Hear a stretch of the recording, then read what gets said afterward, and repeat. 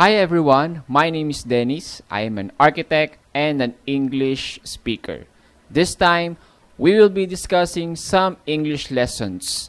But before that, do not forget to subscribe and follow me on social media found on the description. So let's get started. Our topic for today is about conjunctions. We have found that the preposition is a very important connective word.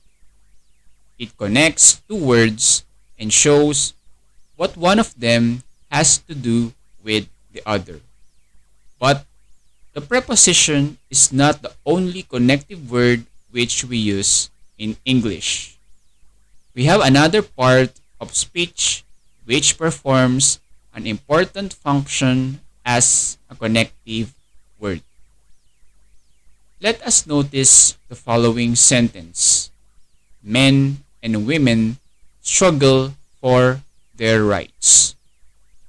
Can you find a word in this sentence which is a connective word besides the preposition for?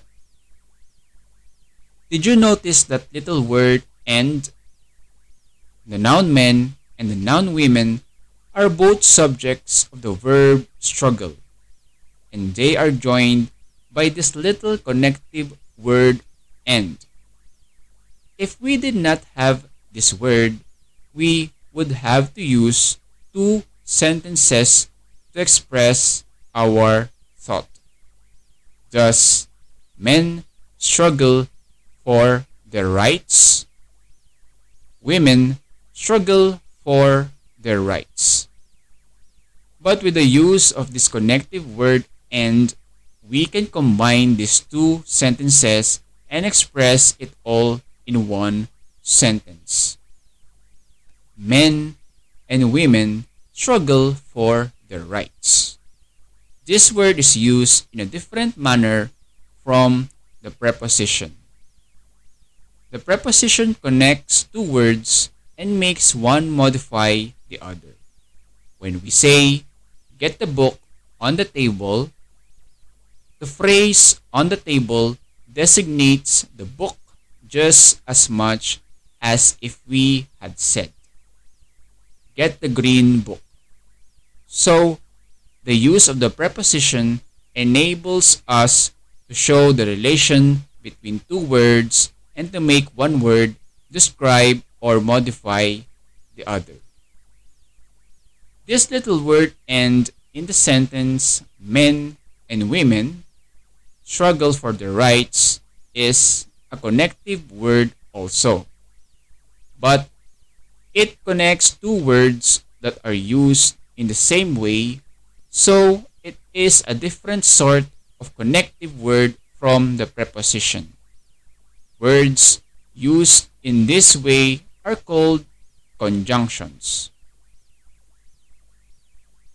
Conjunction is a word which is taken from the Latin, being made up of the Latin word con, which means together, and the Latin verb juncto, which means to join. So, conjunction means literally to join together. A conjunction is a word that connects sentences or parts of sentences. Let us notice the following sentence. The class struggle is waged on the political field and on the industrial field. Here, we have the conjunction and connecting the two phrases on the political field and on the industrial field. Without the use of this connective word, we would have to use two sentences to express these two thoughts. The class struggle is waged on the political field. Again, without the use of this connective word, we would have to use two sentences to express these two thoughts. So, A conjunction may be used to connect phrases as well as words. Now, let us notice the following sentences. He will speak, I will listen. He will speak, and I will listen. He will speak, but I will listen. These sentences are joined by different conjunctions, and the conjunction used alters the meaning of the sentence. The conjunction is a very useful part of speech. Without it, we would have many disconnected sentences requiring tiresome repetition of the same words. Like prepositions, there are not many conjunctions in English and they are readily recognized. We will study about these conjunctions at length in later lessons. If you consult the following list of these most commonly used, you can easily pick out the conjunctions in your reading. And as if, after, although, as soon as. Okay?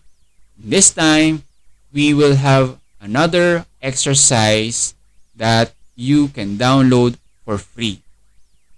And if you are watching on a Facebook group regarding this video, you must download the PDF file on my Facebook profile. Just simply add me on your friends list and you will automatically access the PDF file or the Google Drive link inside the description of this video. Inside this exercise, we will underscore the conjunctions in the following sentences. Notice whether they connect words or phrases or sentences. I repeat, you can download the PDF file of this topic. Together, the full and complete English transcription of this video when you add me on your friends list on Facebook. Alright, and that ends our lesson. I hope you like it. Please help us to make more contents and get updates by clicking the subscribe button and add me on your social media accounts. Thank you everyone.